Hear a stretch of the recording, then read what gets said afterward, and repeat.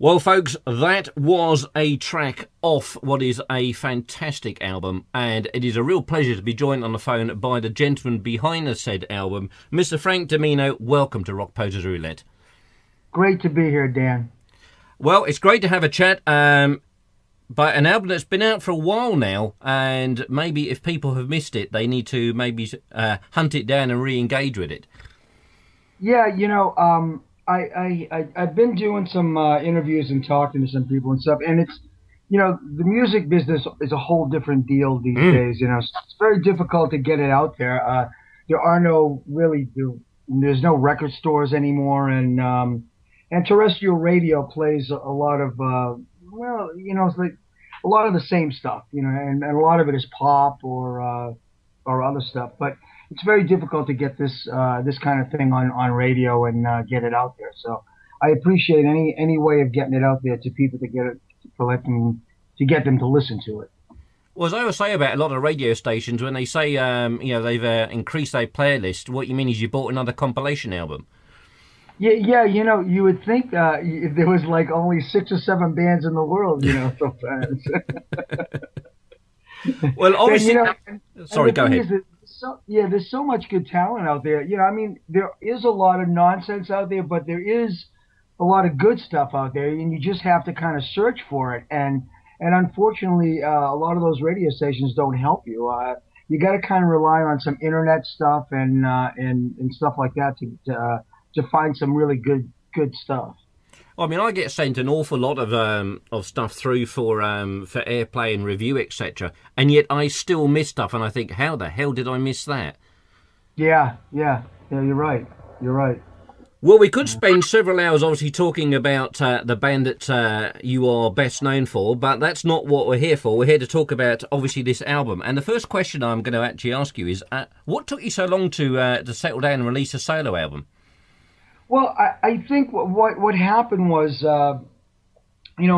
speaking to a friend of mine, close friend of mine, Ken Ciancimino, we're out to dinner, and he had said to me, "Why don't you do a solo album?" And my explanation at that time was, I was so used to playing in bands and just singing, and the band thing never came around to getting any deals with any bands and stuff. But I was so used to that I never thought of doing a solo album. And after more talks with Ken, I finally said, maybe it might free me up a little bit more writing wise to do a solo album instead of writing for a band, the strengths of the band and what the band wants to convey, the whole illusion. And maybe I approach it a different way and just sit down and write some good songs and write without those constrictions. So that's what I decided to do.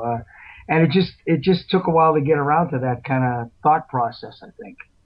Well, obviously, the huge fan base is Angel fans. Were you at all worried at how they were going to accept this album because maybe they were anticipating certain directions?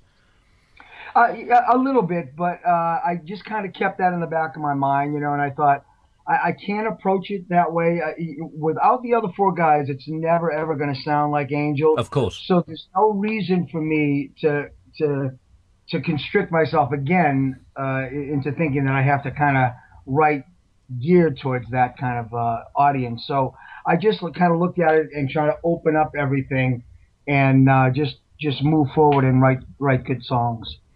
Obviously, being a gentleman that he's been in the music business a long time, knows a lot of people. Obviously, when it comes to recording this album, you open up your address book, and where most albums say, a few guest appearances, my God, you've got a few guest appearances. I know, it's very weird what happened. All that stuff kind of happened organically, really. I didn't think about having guest guitar players on the album because I felt I was covered. I had Paul Crook, I had Oz Fox, and I had my friend Jeff Levansky. All the guitars were covered, so I never thought about asking other people to play on the album. It just kind of happened that way. Of course, Never Again was when Oz and I wrote that. Oz felt, we were writing more towards an Angel kind of song, and he was the one that asked me. He said, "Wouldn't it be great if we had Punky play a solo on this?" And I said, "I don't think that would be a problem."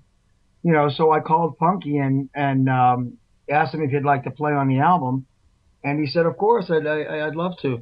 So I said, "I think we have a track." So I sent him the track, and he put a solo on it and sent it back. And each song kind of happened that way. With Tonight's the Night, Eddie Ojeda was at the NAMM convention, and he was coming into Vegas, and he called Paul and myself. We were at the studio, and he said, "What's going on? What's happening on there? I'm coming into Vegas."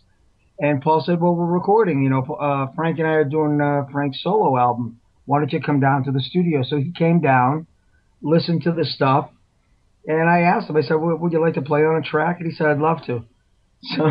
So I sent him home with a track, and he came down the next day and put a solo on it. And kind of everything kind of happened that way. With Pat Thrall, Pat had been involved from the beginning in making helping us put together the solo album. And we always used Pat for fresh ears if we needed someone to listen to someone. We were getting too close to stuff. So Pat, asked me. He said, "Why don't you send me a track? I'd love to play on the album." So when it came to finding a track that we thought suited Pat, we sent him a track, and he sat in on it. So all that stuff kind of just happened that way. It wasn't planned, but it was nice for it to happen the way it did. Well, it's nice. I must mention one thing, the fact that obviously Punky brought his album Fallen Angel out this year, which is, again, another phenomenal album. And you guys have got to get on a roll here and start... we want to see some more solo albums from you guys. Yeah.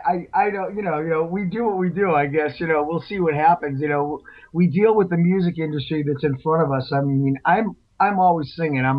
I'm always trying to put something together. So I'm always out here singing and doing stuff. So we'll see what happens. I mean, it would be great for everyone to do their own album. I know Barry and I are always writing together. He was just here when we did the awards thing. He stayed with me and we wrote some stuff together. So, maybe that stuff will surface somewhere.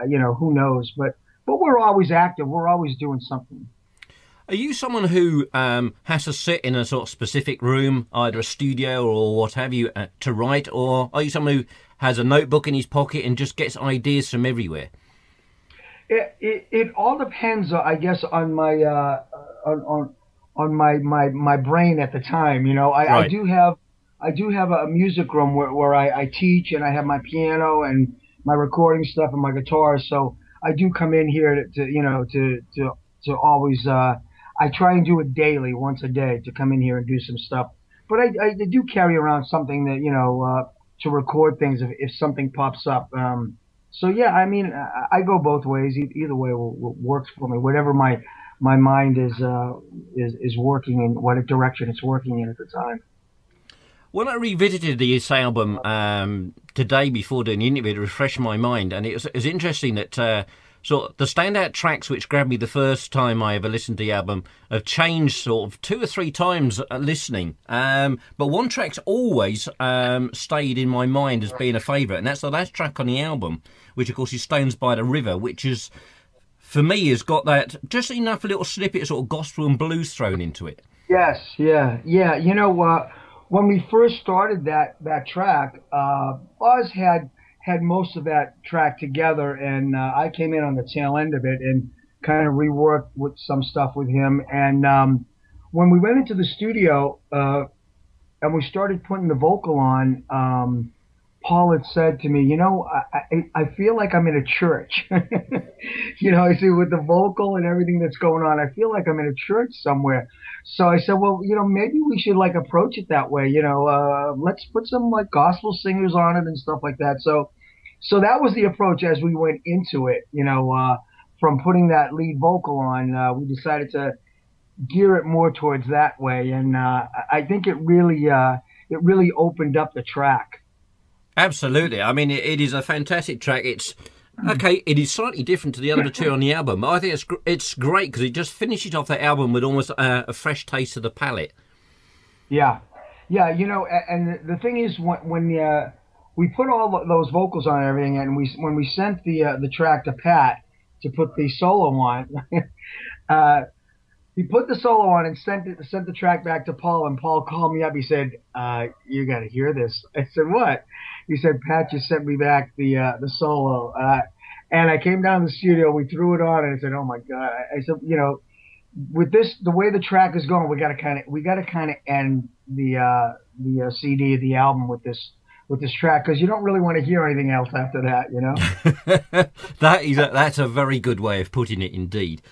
Yeah, you know, that solo comes in and it's like the doors open, you know, to the church. They open and it's just like fresh air comes in, and it's it's a great invitation.